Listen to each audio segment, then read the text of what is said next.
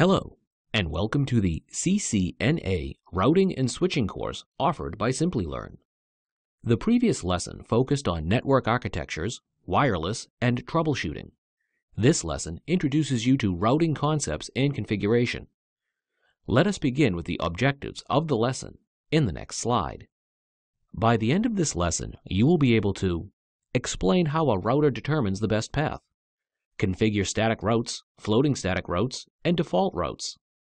Describe general characteristics of routing protocols. List the common administrative distances. Explain the methods of packet forwarding used in Cisco devices.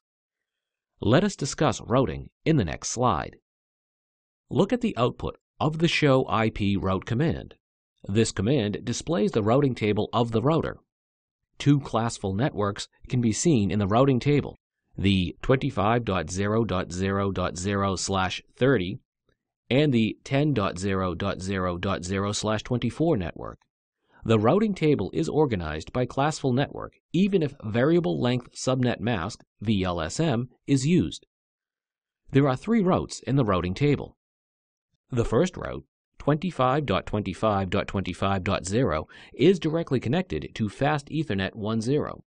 Because 25.25.25.0 does not have a different prefix length specified. It uses the prefix length of the classful network. So its prefix length is /30. The C to the left of the route shows that it is a directly connected network and is directly connected in the entry. The interface is the outgoing interface to get to a destination that is in the 25.25.25.0/30 subnet. In this case, the outgoing interface is FA10. Now we have two routes under the 10 network.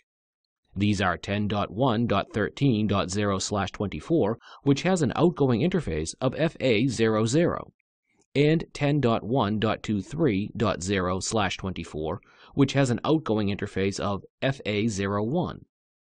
Note there is no route to the network 10.1.12.0/24 in the routing table.